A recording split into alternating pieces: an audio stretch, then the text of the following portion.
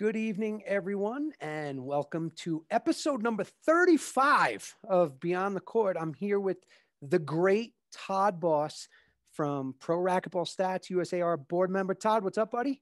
How you doing, Sudsy? Thanks for having me on. I'm doing well, thank you. You know, this is a interesting show. I really appreciate you joining while Ellie is taking his little vacation. Ellie, what's up? If you're out there, I think you are. So tonight, Todd, we're going to have yourself, of course, the Pro Racquetball Stats guy. You know, I love what you do, and so many of us love it because every pro sport has it, and you continue to do it. You put those stats out there. Nobody's ever done it. We really appreciate that. But you're also a USAR board member. And, I'm going to put you on the spot a little bit at the end and just kind of talk about, obviously, this recently announced policy. And we're also going to have Hollie Rae Scott, USA national team member. So that should be fun, Todd. Absolutely. All right. I like your background, by the way. I do like the US Open. Yes, as you were saying, let's hope that this happens this year. You know, let's hope. Time. That's another conversation. You want to go that route? Which way? I mean, we got so many ways we can go right now. You know, it's. We'll talk about that after. Okay. So, all right, everyone. Here's the deal. Tonight we were going to discuss the recently published policy that the USAR introduced. That was every intention I had to discuss it. The LPRT is following the same policy as well. I decided personally, and of course with some family, friends, and loved ones, that now just isn't the time to discuss it on Beyond the Court. We'll keep it a brief discussion. We're not going to get deep into it. You know, that was going to be the meat and potatoes of the show, but instead we're going to have a little bit of fun. Yes, I received a bunch of messages, no doubt about it. I had talks with a bunch of loved ones, friends, family, people that matter. And to be quite honest, many of you wanted me to talk about it. They just wanted to see if it was the right time. And that's not why I'm changing direction. I'm really, Todd, I'm just calling a timeout. I'm going to call a timeout. I'm going to get back to it. But just like I would prepare for a match when I was playing, I want to prepare and I want to educate myself further on the topic. You know, of course, we, Todd, we all have opinions on this and many topics, but I'm not going to share mine just yet. Can we have opinions? That's the question, right? Of course we can. I'm not a doctor. I'm not a psychologist. Just because a policy is created, Todd, and anyone else out there, you know, does that mean it's right or it's the best policy? Can it be improved? You know, since that policy came out, I've been doing a lot of research and I've been talking to a lot of people. And, you know, a lot of people have even said, if it hasn't impacted you directly or you have no relation to it, you know, could you talk about it? Yeah, I can. So can you. We can all talk about things that we've never maybe been directly impacted with, or we might be impacted with. You know, that's our right. How it happens at the end, though, where it ends and where those relationships go, you know, that's the issue today. Someone asked me in a text, Todd, and you know who it was. They asked me, am I only comfortable discussing things I'm already knowledgeable about? And for any of you that know me, that is not at all true. I actually want to discuss the hard topics. Todd knows this very well, and I'm glad that he's on the show tonight. Todd and I talk, you know, offline about a lot of things. We talk about a lot of the issues that we see or I see in racquetball. We share ideas together, you know, and at the end, we're trying to come together to make it better for all of you, you know, not just me, not just Todd, not just USA Racquetball, but just the sport as a whole. You know, here I am in Ecuador, and, you know, the sport feels the effects of what happens in the United States also. It trickles all over the world. But am I comfortable? Yeah, I'm confident that I can facilitate any topic. But can we agree to disagree? You know, that's the worst part. Can we even have discussions, then disagree, still be friends? Will you still play racquetball with me? Will you play with your friend, you know, your loved one, if they don't agree with you, no matter which way you go? You know, racquetball has a lot of issues. Todd Boss knows that. He's a board member of USA Racquetball, and many other people know that, not just USA Racquetball. But we're not here to put, you know, a light on it and say everything's great. We just need positivity. No, we don't. We need to face the reality. We need to face the issues. We need to come together. We need leadership to step up and go, yeah, this is a problem. That's a problem, and address it, because it's not only about the good. If it was, it's like playing a match again, Todd. You know, I reference it all the time. Don't tell me how great you played when you won your match. I want to know what happened when you lost and you got your ass kicked. That's when we improve, not just by, oh, everything's great. We're trying to do this. We're trying to do that. Yay, yay, rah, rah, kumbaya. No. So I'm doing all I can, you know, to keep racquetball front and center, keep it going, keep it engaged, keep it energized, keep sponsors, keep businesses involved and want to be part of it. You know, seeing other players, Todd, go to other sports, especially some of our pros. And I'm not going to mention the fact, I'm not going to say names, but like, it kills me to see Daniel playing pickleball. He's going to be the best in the world there. I already told him, stop talking to me till you're number one in the world in pickleball. You know, personally, just so you all know, if you ever want, we can agree to disagree and still be friends. That's me. But I know that's not everybody, and that's okay. You know, I'm going to leave this topic right now for the organizations to figure out and to see what they need to do. Hopefully, they do what's best for the sport today and tomorrow, and what's best for everybody and the majority in the sport. And, you know, I'm sure we can figure something out. And Todd, you know, I'm going to go to you now. You're a USAR board member. Mm-hmm. And when this policy was announced, and again, I'm sorry, we're not going to get deep into it, right? But, you know, first off, tell everybody why this policy came about, how it came about, like out of nowhere. And, you know, give us just kind of a background on that part of it. Well, so I get the sense that from comments that I've read that that some people think that this is a problem that the USAR board went searching for a solution for. Well, that's not necessarily the case. Quite simply, there wasn't a policy in place, and then suddenly there have been cases where there have been transgender athletes that have applied to play in sanctioned USAR sanctioned tournaments. And one of the reasons ETRA for an NGB in this country is to provide standardized policies for their sanctioned events. And that's basically exactly what this was. You don't want to be in a situation where you are sanctioning events in Georgia or California and Texas, and there's a different policy being implemented at the local level because you don't have a policy defined. So quite simply, USAR needed to issue a policy that its sanctioned tournament directors could abide by and provide a standard level of policy application across the board. And that's basically it. Okay. Yeah. You know, Todd, I always appreciate our talks, and, you know, again, we talk offline, and you're not ever afraid to talk about the tough stuff, you know, and you messaged me also, as far as this topic when I asked you to join me, and please, you know, can tell everybody what your message was to me. Well, my message to you was, so like it or not, you know, this particular issue, like a lot of political or like a lot of other issues that, you know, our country, you know, you're in Ecuador, but, you know, that we face in America. It's everywhere. No, it's everywhere, Todd. It's everywhere. Yeah. You know, and so this is one of those topics that really gets a lot of passion on both sides. You know, all people who support, and support the inclusion of and want to apply policies that allow for transgender athletes to compete. You know, they're very passionate about that. Just as on the other side, people that struggle with the issue of transgender athletes and struggle to understand, you know, what happened there, or whether or not they deserve to compete, or how you have them compete in a fair and impartial manner.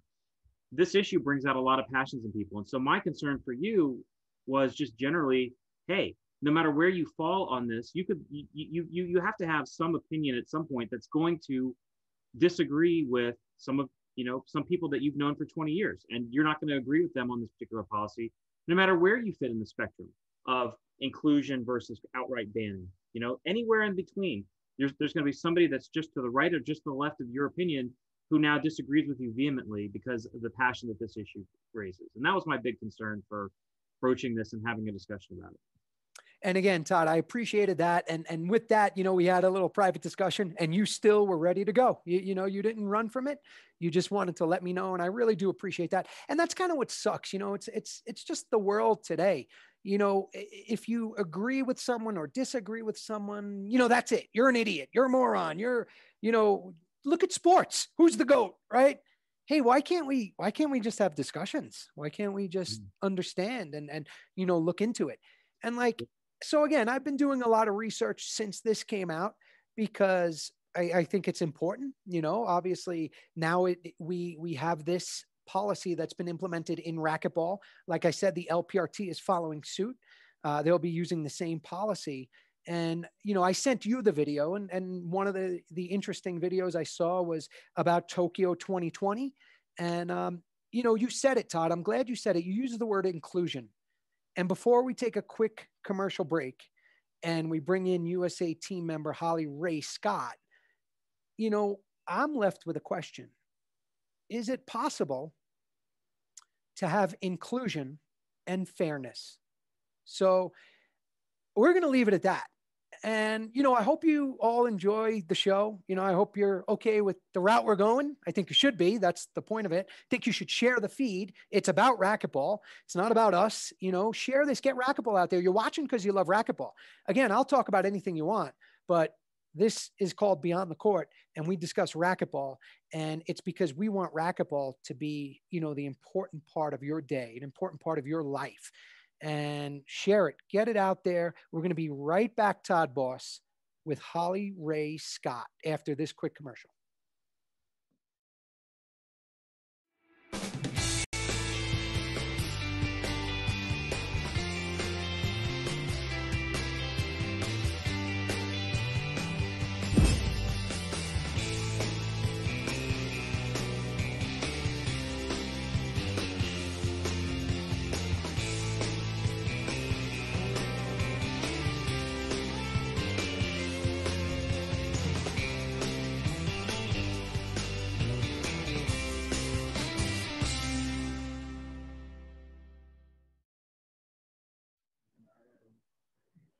All right, we're back with Hollie Rae Scott, USA team member. Hollie, how are you? Ooh, pretty good. How are you guys? We're doing well. You know Todd Boss, right? Of course. Everybody knows Todd is. I don't think Hollie, we've never met, but I know you and you know me. There you go. and we're meeting right now. Hey, Hollie, thank you for being on tonight. You know, originally you were coming on to discuss a topic that you are somebody that will be directly impacted by the policies. And I appreciate it. You know, we spoke already on the phone and we're not going to get into that tonight. We're going to save that for a future time. And it's okay for us, for all of us to have an opinion, you know, but what I do like and what I think is important for everybody to know out there is I know you've been doing a ton of research yourself. I mean, the first thing you said was, I am going to educate and research myself on this topic before I come on the show, and you were ready to come on running. So I just want to say thank you to that, and we'll move on from there. So Hollie, how are you doing? You know, you're in Washington now, right? Yes, I am. Okay. For sure. And courts, you got courts, everything's going? Yeah, our courts are open. I'm a little north of Seattle right now just because Seattle's expensive and school's online. So like, why would I be there? But I heard that Seattle just opened their court. So I think the whole state's finally up and running. I mean, I know Washington was the very first state to go into quarantine and lock everything down. And we're one of the last to start opening up. Our restaurants finally opened up 2 weeks ago. So it's been lonely and long. Yeah.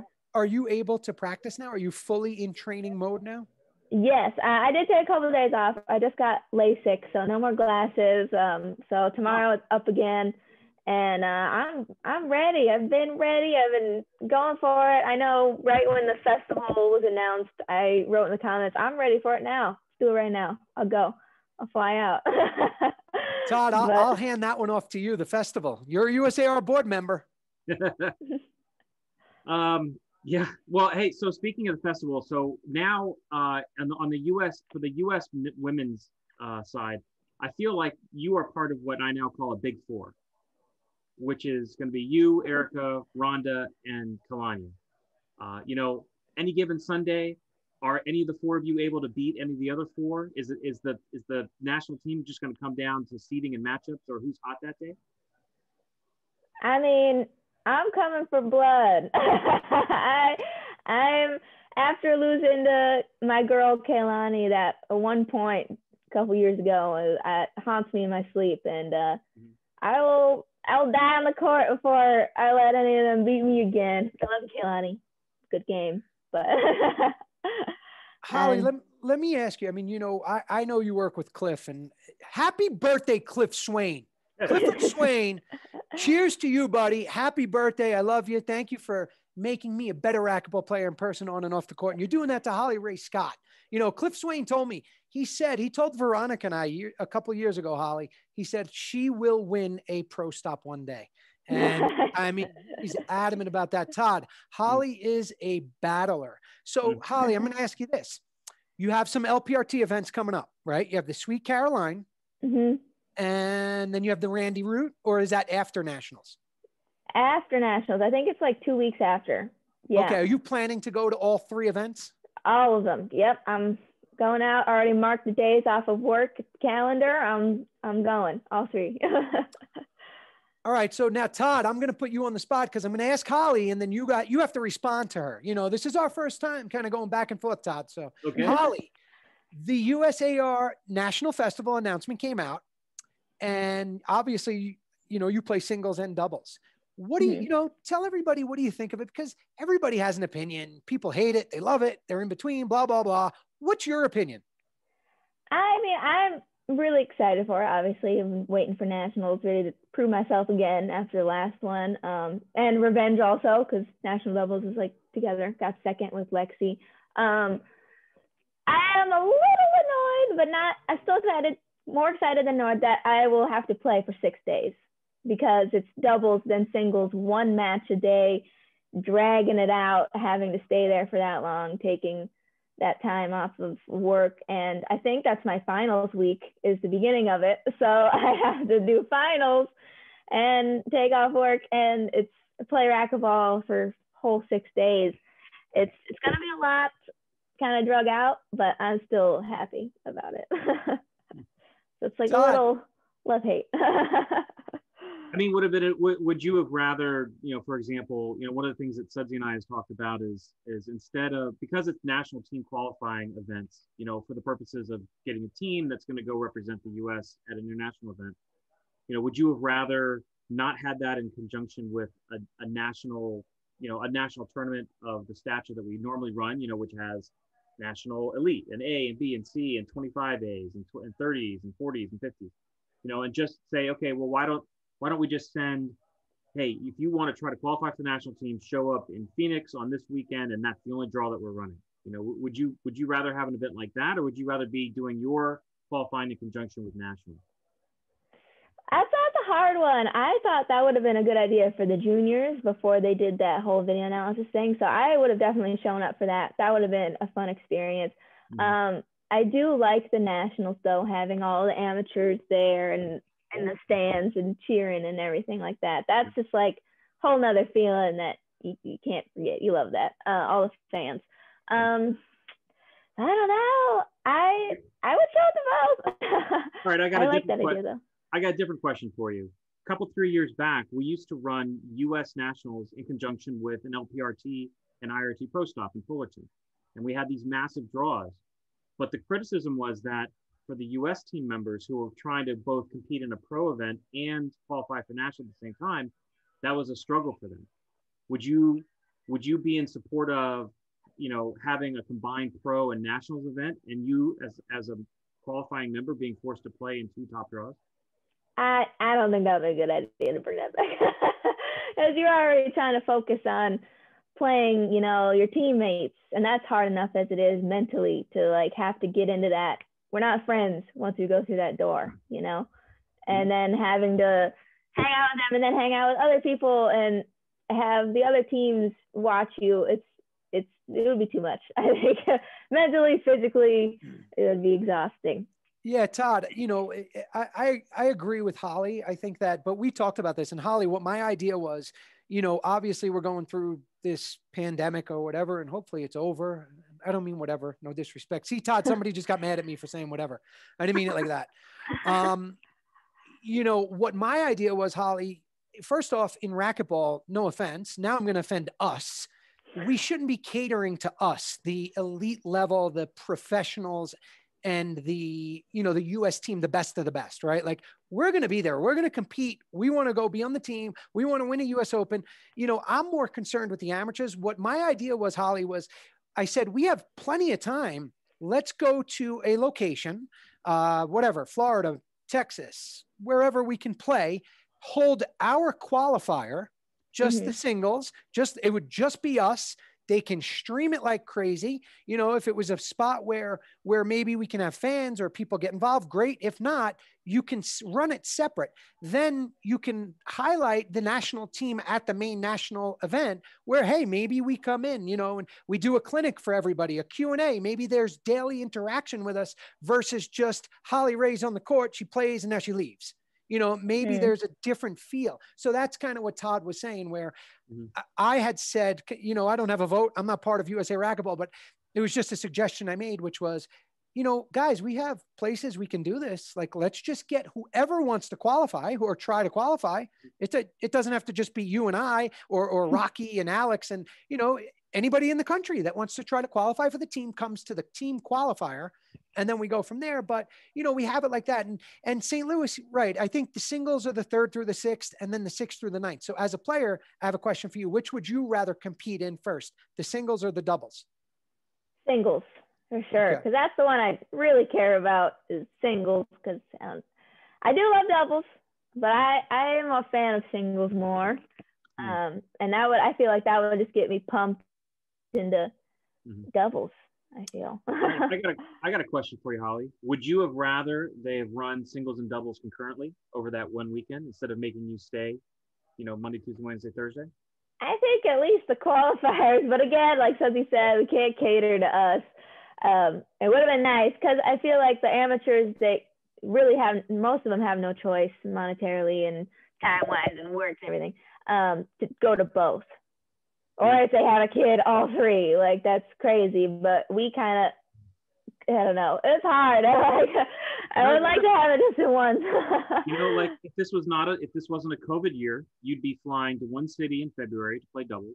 You'd be flying to a second city in May to play singles, and you'd be flying to a third city in June to play juniors. So is that better to force you to make 3? Hollie's not a junior anymore.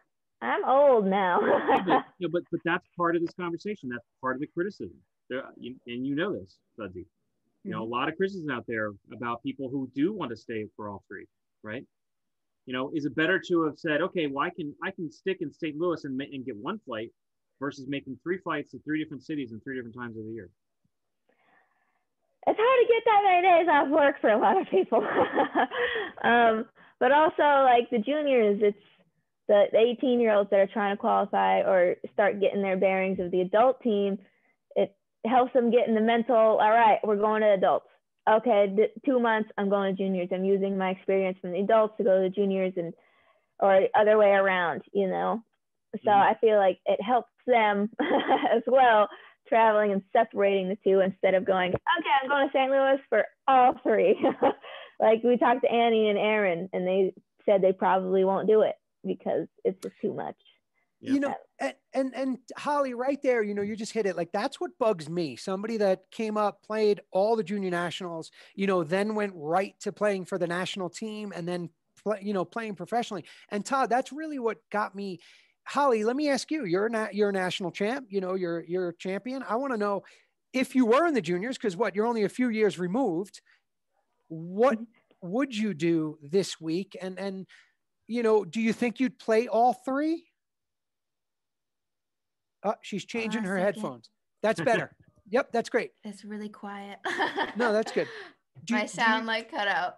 You could change it. It's okay. Go ahead. We're not formal here. Do what you got to do. So. Hold on. Wait. Well, we can hear you. Much clearer now, actually. Yeah. Shoot. Did we lose you, Holly? No sound? Go. Okay. It was like my computer went weird. Okay. All right. Can you hear us? Yeah, now I can. Yeah. Okay, so Holly, you're not too many years removed, from juniors. And I told you earlier, you're one of, just like Todd said, you're one of, if not the best USA female player right now in the country. And would you have played juniors, singles, and doubles if you were still in juniors? You just said it. Probably our best junior is not, correct? She's not? Yeah, no, I don't. She said no in the other one, the last time you guys talked to her. So I assume that answer is still no. But we're different people, and I think I would have done all three for sure. Yes. Are you playing in the Colorado event in the Gym High, the Worlds, singles and mixed? Yes. You are? Cool. Okay. Yeah, great. I'll be going to that as well. Who's your mixed partner? I think I have an idea, but I don't want to just assume. So who's your female partner? I don't think there's not. No, it's LPRT singles, IRT singles, and mixed pro doubles. Oh. And Todd, it's funny. Nobody wants to say who their mixed partner is. I have mine, and it's a little. I feel like I know, but I don't know. Wait. Are you married to your mixed partner? I am not. I do wish. I do wish she was going. And when this individual called me about a month ago, I said, "Sure, it'd be a pleasure. Let's take a run at it." So I have every intention of being out there at that event. Holly, that's going to be an awesome event. So all right, now tell us, what are your goals this year? What are your goals in racquetball? Oh, racquetball, get to the top, baby. Do as best I can. I mean, I'm training, and then I think every time I get on the court at a tournament, I do better. I mean, over the last tournament in Kansas, I feel confident, and I'm really excited for these next pro stops, and I'm ready. That's just racquetball, though. Todd, do you have Holly's stats? I do. Oh, don't pull them up. No. I'm looking at your match history to kind of see the progression of the matches that of the wins that you have. And so for me, and so for those of you who don't know, in December in Kansas City, you took out Samantha Salas in the 16s, which I think has got to be. I think that's your best pro win. I think so too. But then you turned around and you lost in a tiebreaker to Gabby Martinez, which is there's no shame in that. She's one of the top 4 or 5 women in the world, irrespective of her current pro ranking. So. But for someone like you, I feel like, where your particular seating kind of puts you in, because, you're not, you haven't been touring so much so that you can have a nice, safe top 8 seed, so you can kind of know who your matchups are week in and week out. So you're kind of, and I don't know off the top of my head where you're ranked right now, but or where that would sit you in. But I will say this. Because of the COVID canceling a year's worth of tournaments, the seedings on the LPRT are just wacky right now. And so you never know who you're going to play. No. Yeah, I mean, I don't really think about who I'm going to play until I see the draw. So, and then I just one at a time. But yeah, the rankings are weird. I don't know. I think I'm 18 now or 19 or something. It's been hard. That's right where you want to be. You play right into the 1 or 2. Holly, what do you got in your lap there? Who is that? It's my rat dog, Freddie. Freddie? Yeah, Freddie Mercury. Freddie's pretty cute. All right, I like Freddie. Freddie, what's up, buddy? I like Freddie. All right. Hey. Go ahead, Todd. Go ahead. So right now, Holly, you're 18. So assuming everyone shows up, you would play Adriana Riveros in a round of 32 match to then feed into the number 2 seed, who right now is, course, Maria Vargas. Mm-hmm. What do you think of that? If everyone shows up and there's no absences in the top 20? Well, I'm pretty sure she's not 8 months pregnant right now. Oh, you're right. So she's for sure not showing up, I think. Todd, get with it. Yeah, Vargas will not be there. That's confirmed. Hey, Janelle Tissinger showed up at Vegas, 7 months pregnant, and won the freaking doubles title with Paola. So yeah, that's. So I will never put anything past any female pro. That's pretty incredible. That is for sure. All right, Hollie. So a couple questions for you. Obviously, your doubles partner is Lexi, correct? No. I don't know. Okay. There also might be something else in the works in women's too. We don't know yet. So. On the pro tour or on the U.S. team stuff? I'm talking. So U.S. team first. Oh, really? Okay. And you don't want to talk. You don't want to talk about that right now? I don't know if I can yet. I have to wait and find out. But okay. All right. Let's take this a different route. If you could pick your mixed pro partner in Colorado, pick anyone. Who would you want to play with? Anyone. Have to be my boy, my coach, Lalo Portillo. Wow. All right. Okay. Did you say coach? Yeah, he's my coach now, basically. He only through like tournaments. He's on the phone every second, texting, watching. Todd, is he old enough to be a coach? Is he younger than you? He's a year younger than me, I think. Yeah. So that's great. Got a higher ranking than me. He's pretty good. So we're like besties. There's definitely different methods nowadays. It's a lot different. Go ahead, Todd. I know you had something there. Oh no, he's born in '99. So I think, so from a mixed partner, all right. So I think the best mixed doubles team in the world is the De La Rosa, right? They did a sweep in Vegas. They won Outdoor Nationals. They won Denver last year. You know, but every time that Mercado and Rivera play, neither of whom are, top 4 touring pros, but when they get together, they are a really tough doubles team. Is that something that the players talk about, or is the fact that you play mixed doubles so infrequent that you don't think about mixed doubles partnerships that much? I mean, it is pretty infrequent. Like I think a lot of people just kind of show up and go, all right, we're playing mixed. And then right before the game, here's our game plan. Just because most people don't play either mixed or play with their mixed partner nearly as often. Like the last mixed pro stop was in New York, I think, like three years ago. And it kind of was the same. People were just like, okay, we're paired up.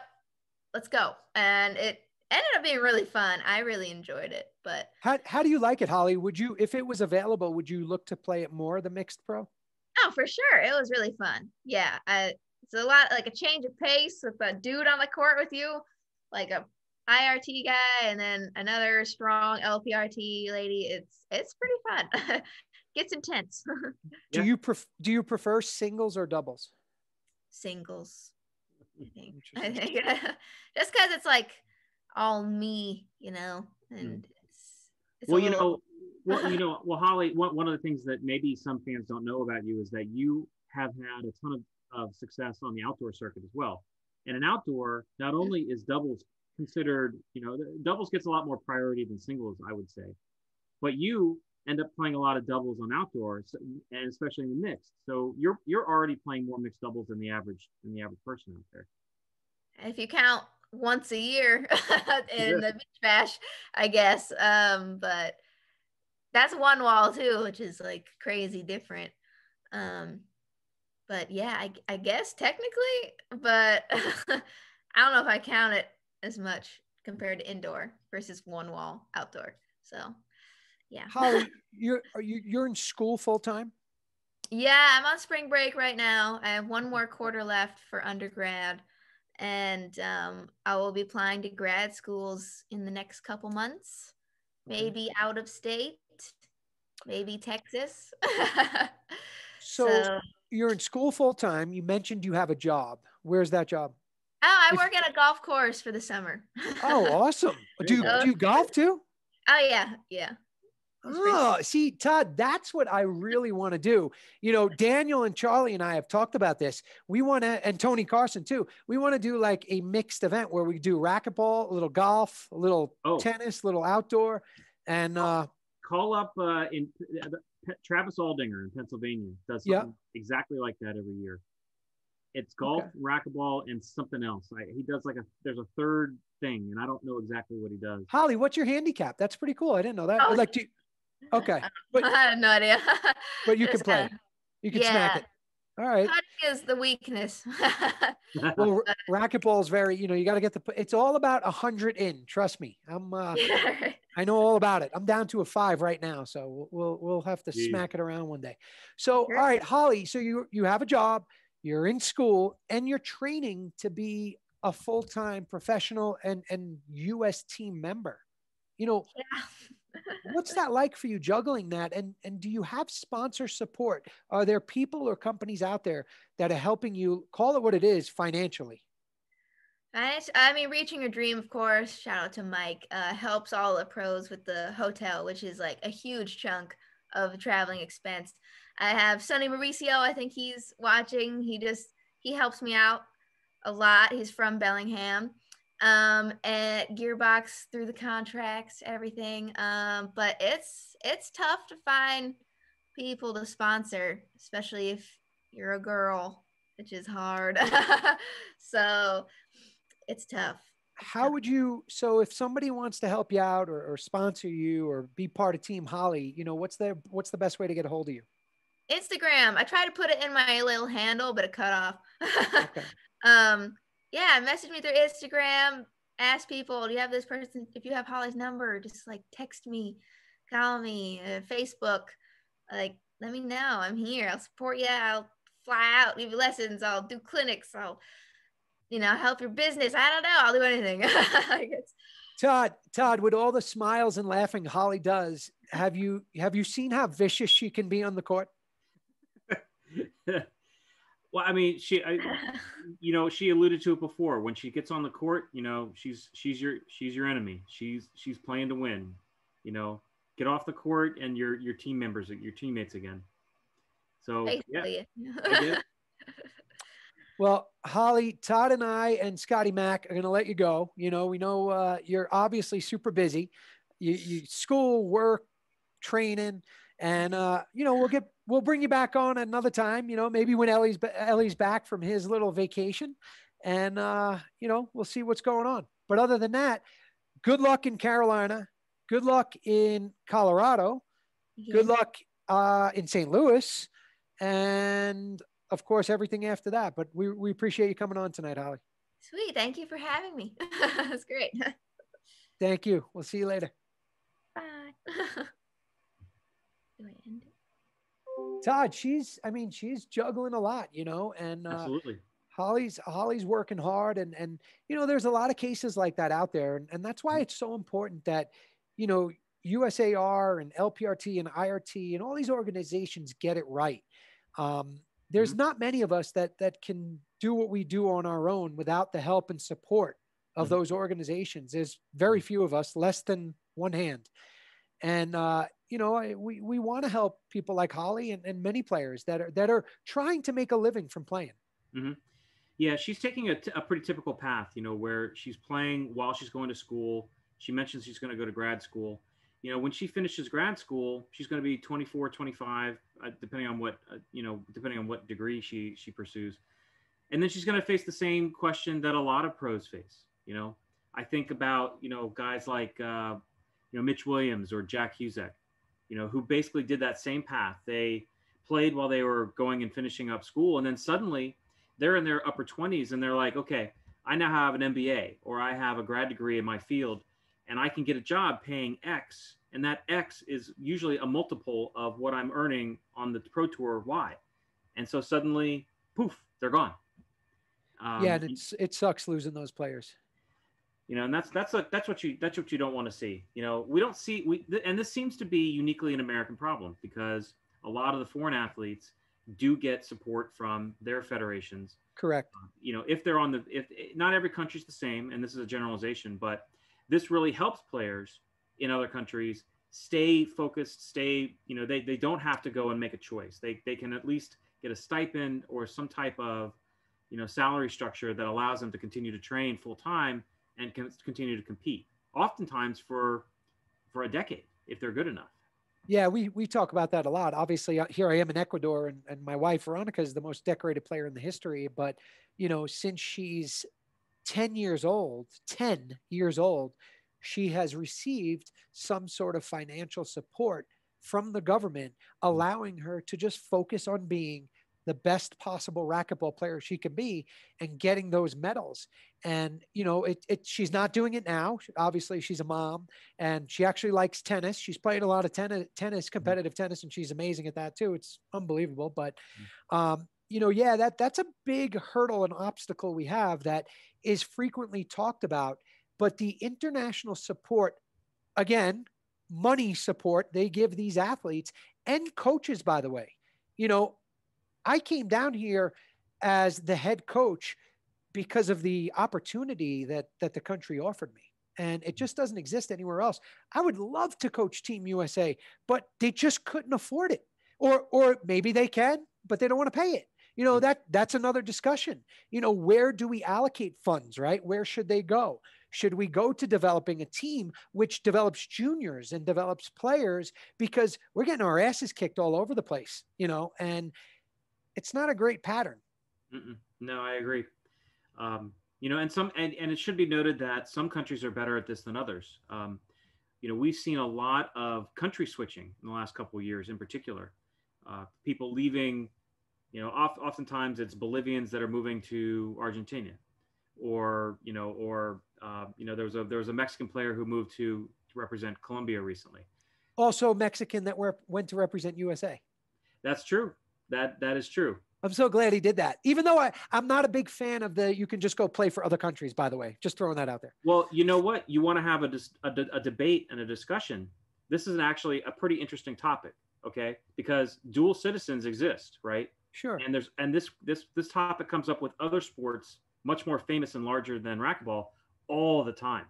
I just read something about how a player just committed to the U.S. soccer national team, right? And this player apparently could have chosen 3 different countries, you know, because you can go through your father's side and his heritage and your mother's side and her heritage, but then based on where you grew up, you know, and so sometimes these players will pay for one country as a junior, and then they'll do a one-time switch on the national team and they can get a waiver. Well, so turning this back and putting it, say, to someone like Alejandro Landa, hey, he's a dual citizen. Right. I got no problem doing what he did, you know. Right. It's not like he, you know, some kind of sandbagger who moved across the border so that he could suddenly become a U.S. citizen and compete for the U.S. national team. He's a citizen. Sure. Yeah, I mean, from my experience, though, what we go through to gain U.S. citizenship seems to be slightly different and more difficult than other countries. And again, I don't know because I don't have dual citizenship right now. My kids do. Veronica doesn't. But you know, it's a process to get that citizenship. There's no doubt about it. And I forgot to mention this at the beginning. If you could hear, I do have a pretty wicked. It's allergy season.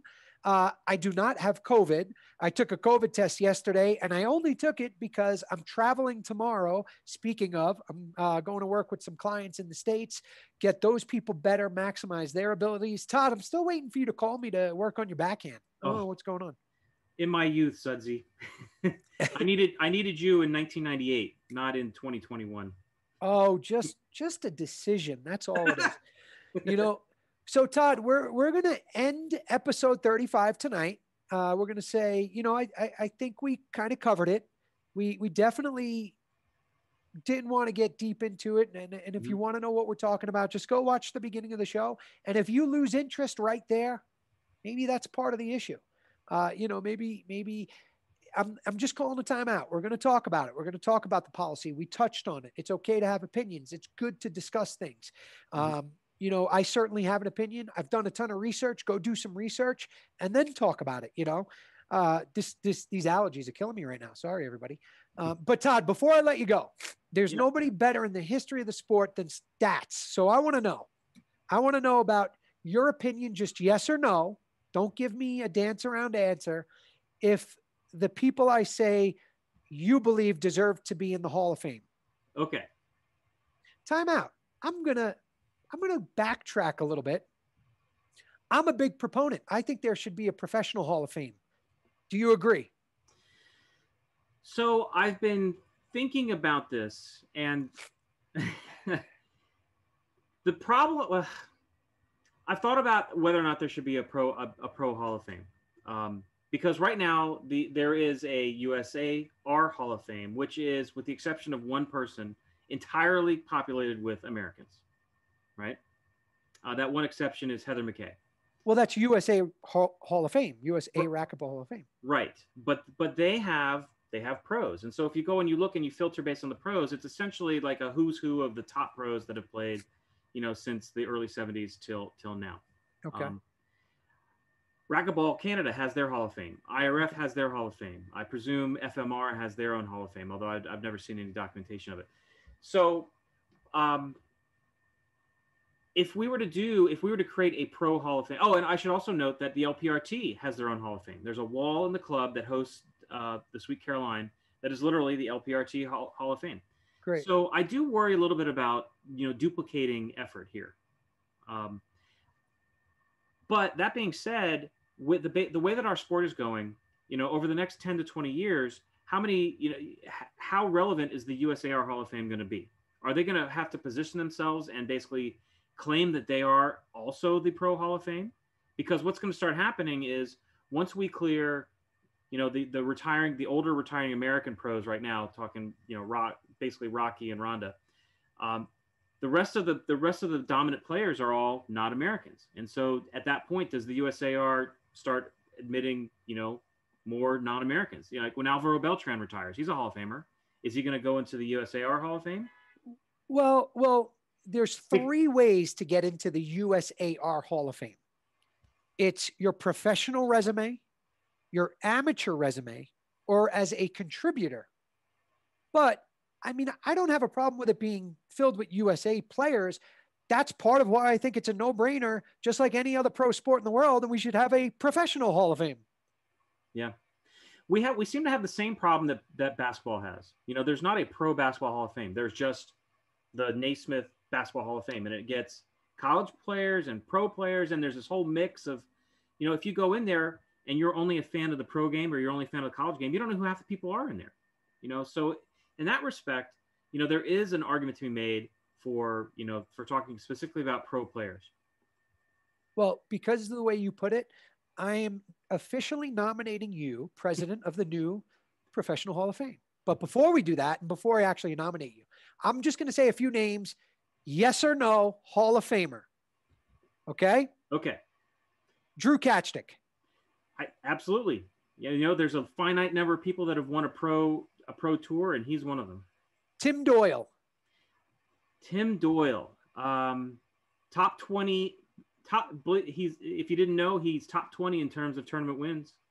And if you were to say to me, who's a Hall of Famer, out of the thousands of people that have played, and he's number 18 in career tournament wins, yeah, I think he's a Hall of Famer. Tim Sweeney.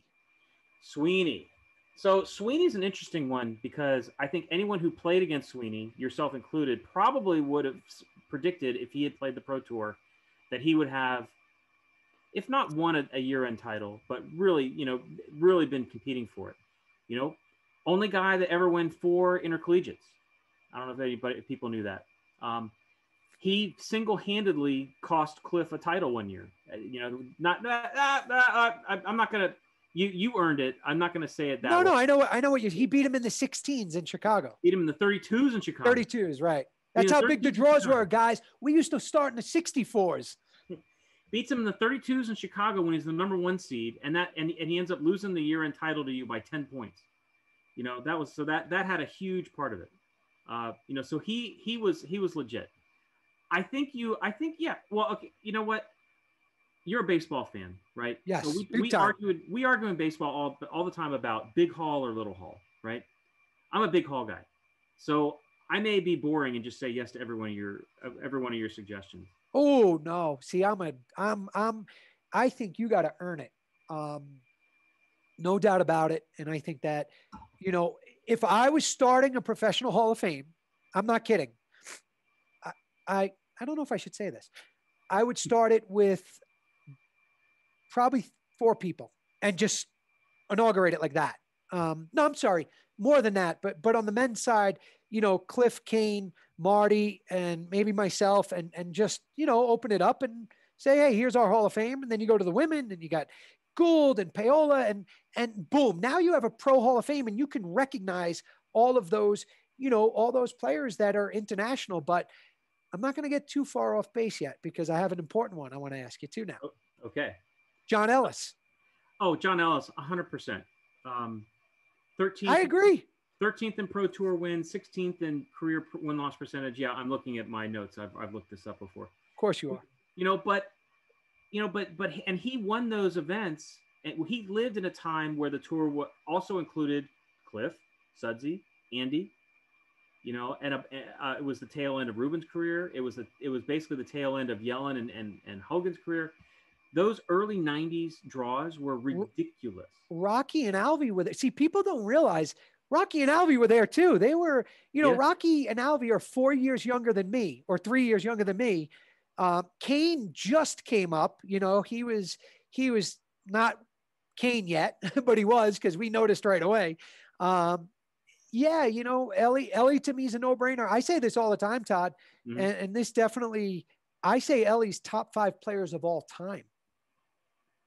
He's he's amazing, and it's such a shame that he can barely swing a racket now because of what he did with his shoulder. But I'll turn this around. I'll ask you a couple. Okay. All right, go ahead.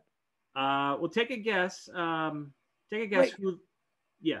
Can we preface it with, I think the hall should be much smaller. You think the hall should be smaller? I think that, if you get in there, it's the pinnacle. It's the, you have to have made an impact in so many ways. Okay. Like, I almost want your name synonymous with the sport. So go ahead. Well, the reason that this particular topic comes up is because we just had a hall induction, right? Sure. And if you didn't know, there were, we inducted 2 players. One was Amy Ruiz, who's the most decorated amateur doubles player in the history of the sport. Well, with the exception of one guy who I'm going to ask you about in a second. And then a contributor in Kelly Bean, who's done a ton for the sport. We left off a couple of people, but we're talking about pro players. So in particular, a player who didn't make the cut this year was Marcy Drexler. Okay. I don't know enough about her and her career. Number 12 all time in Pro Tour wins. Okay. She basically spent a decade ranked in the top 3 on the Pro Tour. Okay. Her career started with Lynn Adams' sphere of dominance and ended with Michelle Gould's sphere of dominance. So she was right in the mix. Yeah. And yet she still managed to win like 8 or 9 Pro Tours. That's impressive. Great. She's in the top 10 career-wise in win-loss percentage. She won a ton of events. Yeah, I mean that's a pretty solid Hall of Fame. Well, again, if we had a pro Hall of Fame, sounds to me like she'd be inducted into that. Yeah. Okay, here's another name for you. Or do you want to ask me a name? No, go ahead. But I prefer you to ask me players that I have played against or okay. Javier Moreno. IRF, yes. Into IRF, yes. Yeah. But no, USA Racquetball, no. USA Racquetball Hall of Fame, no. Yeah. So, I mean, like from a pro perspective, I feel like he had a career kind of like Mike Guidry's in some respect. Mike Guidry. So Mike Guidry's another great example. Another guy who was consistently in the top 6 or 7 for this entire range. Cliff, Sudsy, Ellis, Roberts, Ray, Doyle. Doyle. All these guys are on the top 8, and they toured together for 10 years, and it took Guidry forever to get through and eventually get his eventual tour win. You forgot Jason. Sorry about that. Oh, that's true. Yeah, and Menino, who is also in my top 5 of all time. I'll leave it at that. Yeah. The probably the most glaring omission or who's not in the Hall of Fame right now is Jack Husek. He's a Hall of Famer for sure. I mean, no-brainer Hall of Famer. He can go in amateur or pro, just like Ellie can go in pro, amateur, and contributor. Yeah. I think that Rocky can do amateur or pro when it's his time. Yeah. So, again, it depends. It just depends, Todd. So, we will come back to this at some point. I know Ellie loves these chats with you.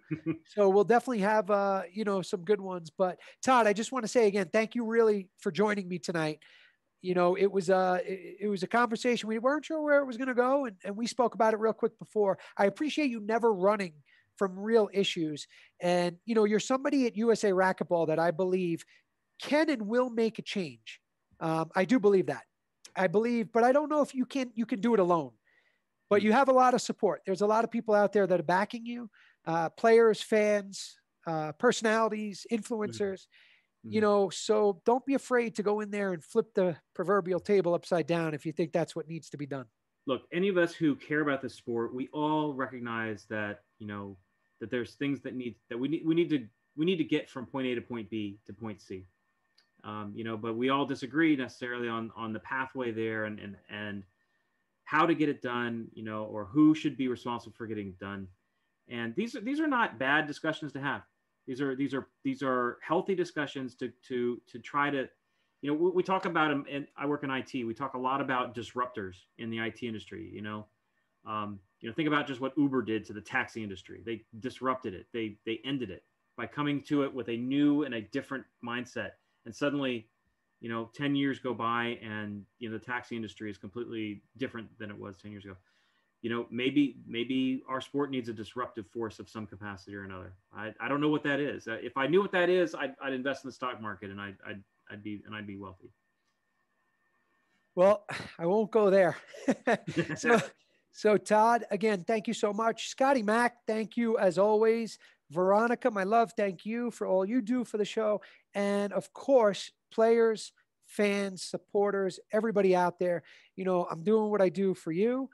Your messages, your comments, it's all about you. And I appreciate that. And I'm going to keep going just like you will.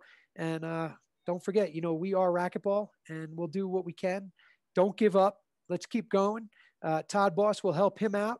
And we will see you next week, Sunday night, episode 36. I'll be coming at you from not Ecuador. It'll be somewhere in the United States. New York City. Maybe so. But there will be some cool content too. Watch next week. I'll be in different places doing some cool racquetball stuff. So take a look at that. And if you want to know who my mixed pro partner is for Denver, message me. Maybe you could sponsor me, and I'll tell you. You get in on that. Todd, don't go anywhere. See you guys later. Have a great night. Thank you again.